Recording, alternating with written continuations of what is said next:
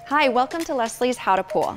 Today we're going to show you how to calculate the volume of your pool so you know how many gallons of water it holds. There are some good reasons why you should know your pool volume. It helps in order to add the right amount of chemicals when balancing and sanitizing, because too much can be harmful to your pool and equipment and be uncomfortable for swimmers. Not adding enough chemicals for your pool size can lead to increased germs and algae growth, which can be costly to fix. Many chemical labels provide a dosage rate per 10,000 gallons, so you'll want to scale up or down from there as needed when adding chemicals. Other reasons for knowing the volume of your pool have to do with properly sizing new pool equipment and determining how long your pump should run. If it runs too long, you're wasting electricity. And if it runs too little, you won't be circulating the proper amount of water through the filter. You should be circulating about your entire pool volume once per day, or more in warmer areas, or if you're addressing water treatment issues.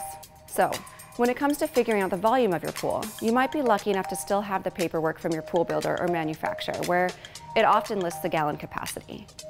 If not, then we're going to show you how to calculate it with some simple measurements and a little math. You'll need a tape measure, pencil and paper, and of course, a calculator always helps.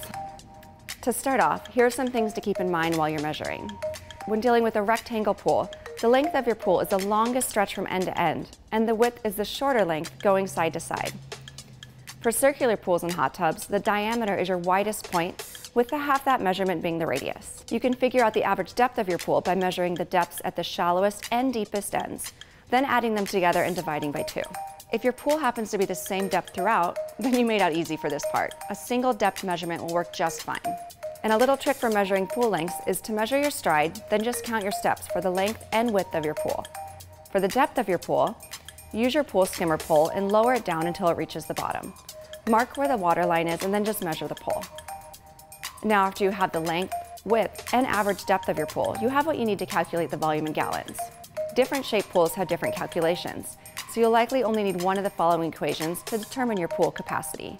For rectangular or square pools, you multiply the length by width by average depth by 7.5 to get your approximate volume.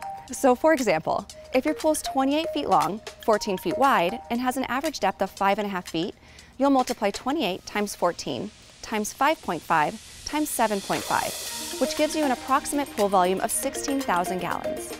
For circular pools and hot tubs, you multiply pi, which is 3.14, times the radius again, times your average depth, by 7.5. If your pool's oval, you'll multiply pi, which again is 3.14, times the length, by the width of your pool, times 0.25, times your average depth. Then you multiply that by 7.5, and that'll give you your approximate volume in gallons. If you have a kidney-shaped pool, you'll want to get the measurements of your 2 widest points. Mark one with A and the other with B.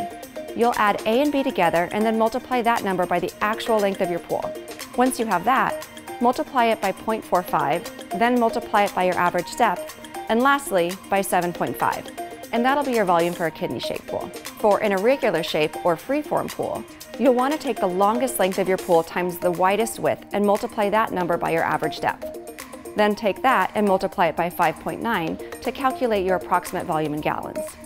And there you have it. Hopefully this makes it a little easier for you to figure out the total volume of your pool, so you can better manage all its needs. After all, we want to help you spend less time maintaining your pool and more time enjoying it. Don't forget to hit the like button if you enjoyed this video. And for more helpful tricks and tips on pool care, subscribe to our YouTube channel and visit our blog at lesliespool.com.